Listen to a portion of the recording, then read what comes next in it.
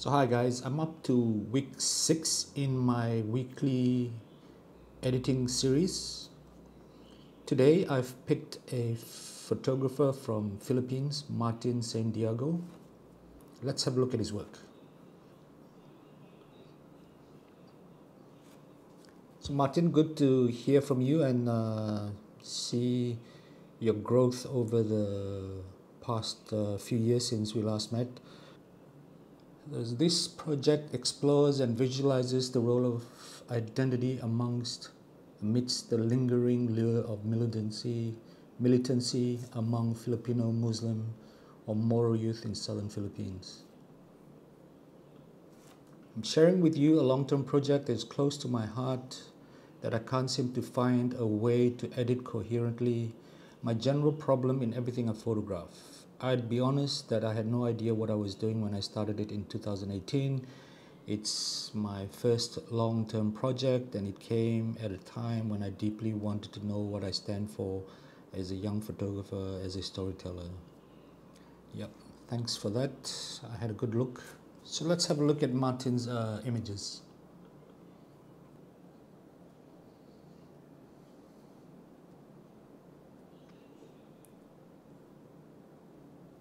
Okay, so I've had a look at Martin's images now.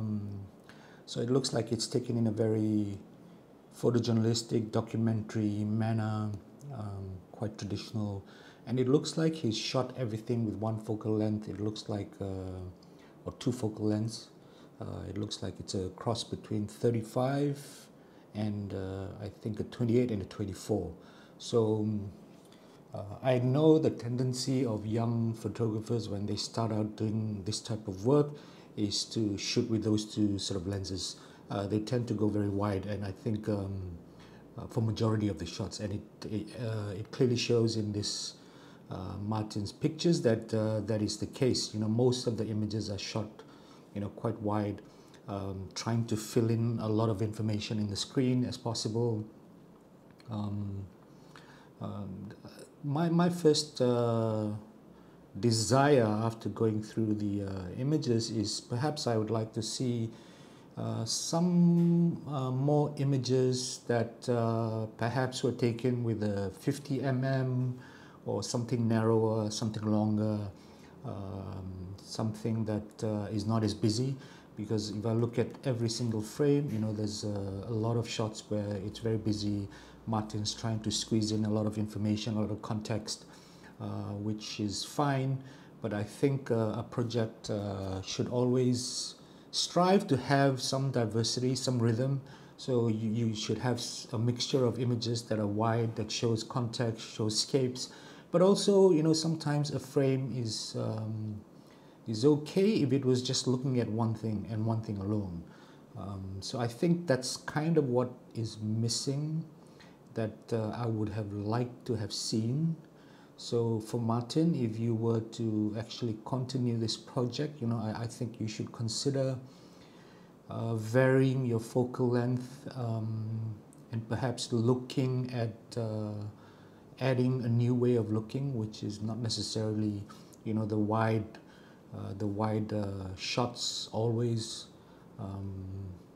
you know, where you're trying to fill in a lot of information, fill in a lot of frame, fill in a lot of things in the frame. So that's the first tip I would actually suggest. But I think, like I said, it's a brave effort because I think the subject matter is very complex. And I don't think this type of project can be done overnight. You know, it needs a lot of time, a lot of investment, a lot of research, you know, to really produce something that is worthwhile, not only for yourself but also for the community that you are photographing. So Martin, I looked through your images to see whether there are captions in the data within the data file. And you have some captions, but not all of them have captions. Actually, quite a lot of them don't have captions.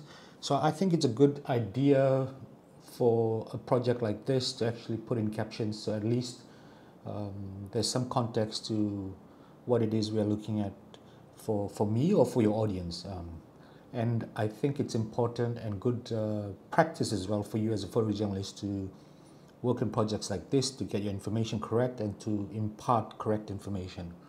There are a few images that have captions which are read, which is good, but I think you need to be a bit more thorough, and most, or if not all, your images, particularly in this genre of photography, should have captions. I've done my first round of culling. So from your wide edit submission of 101 images, I've actually culled it down to 21. So I've cut out 80 images. So if you remember the VSS workshop, the 5 picture edit exercise that was given to the group, and you took part in it as well, which is this. I have it up here on screen. Basically picking from your wide edit, picking 5 images that are functional for the story, that serve its purpose in the edit. So the first image is surprise image. Second, establishing what the story is. Then you develop, then you climax, then you conclude. So in the storytelling writing world, it's almost you can say that this is a slight reference to the 3-act within storytelling. The 3-act one, the setup, which is establish, and then the climax is the conflict, and conclude is the resolution. So it's the same as the three acts within storytelling, narrative writing. So moving forward now from my culling of your wide edit of 101 images to I have here 21 images. The next thing I'm going to do now is actually to demonstrate this and use this 5 picture edit, surprise, establish, develop, climax, conclude, as a means to give you a guide edit. So let's see.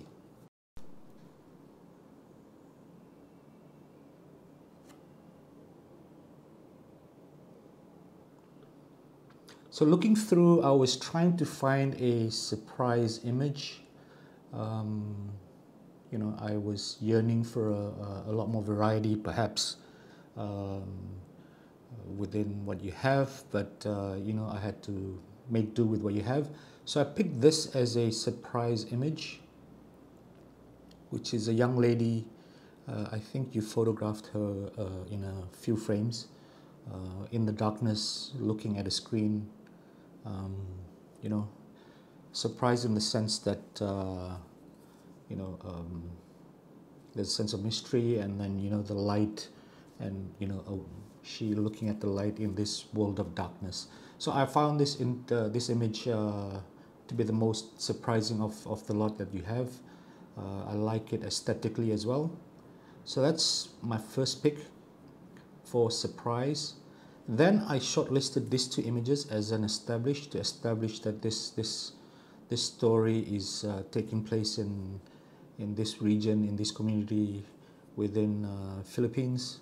So it's this shot. I like this shot where it has the interior, and it looks like it's a school. That looks like perhaps a school chair with a sliding desk, and that looks like school textbook, and then it shows the exterior as well, which is damaged, and the windows. So I think this is a good establishing shot to show that this is happening in this particular area, and then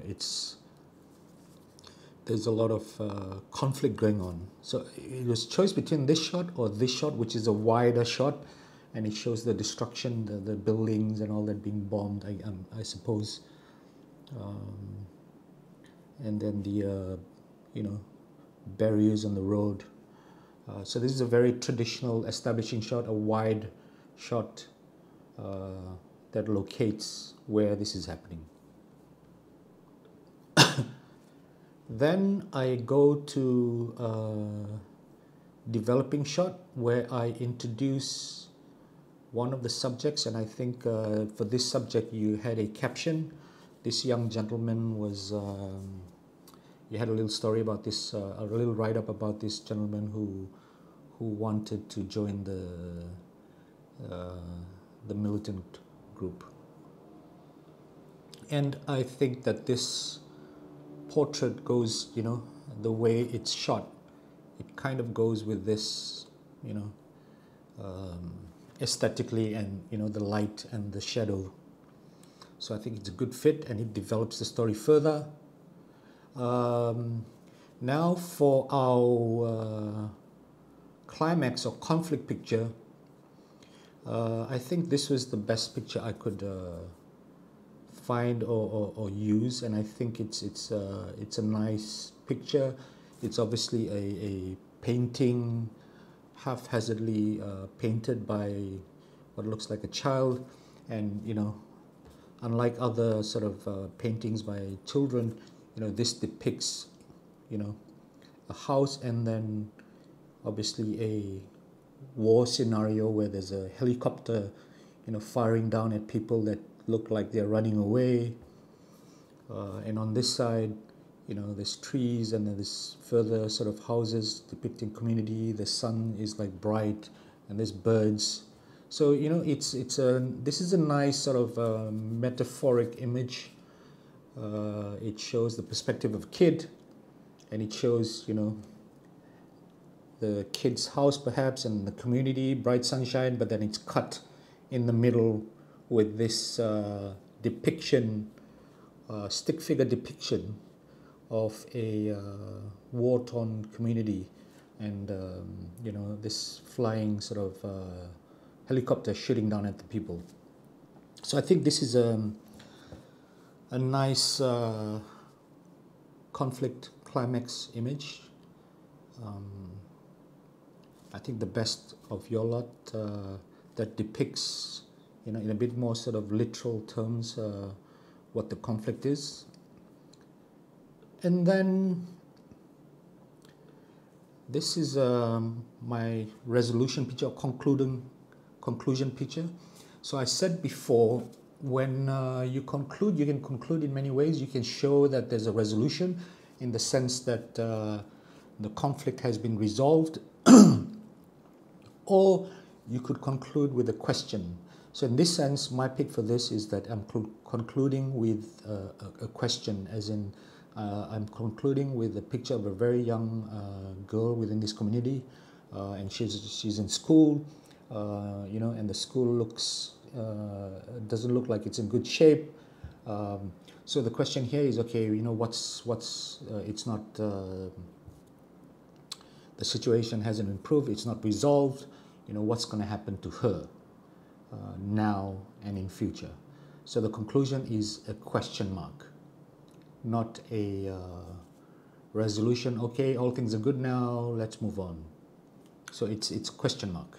And I think I picked this image as well because it matches the other two portraits, this one and this one. These 5 pictures tell the story through the eyes of 3 subjects of different sort of profiles.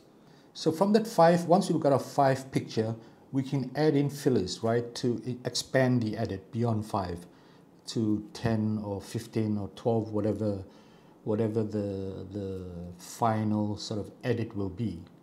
So I will start to do that now and try and expand on my 5 images to see how many more images I can put in to sort of have a slightly bigger edit. So I have now 15 images. So essentially what I did was, from that 5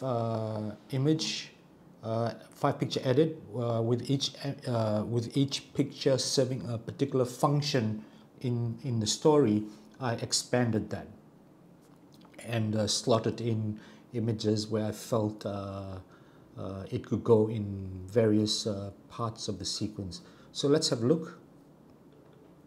So again, we start with this image, which was my surprise image. Then we, you know, keep the establishing image where it is, this shot of the interior exterior showing destruction, and where this conflict is taking place within Philippines. Then we introduce one of the subjects, a close-up portrait. So I think it's a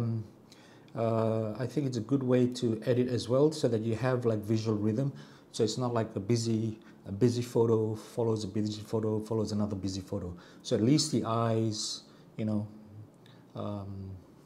is tickled each time we actually flip through an image.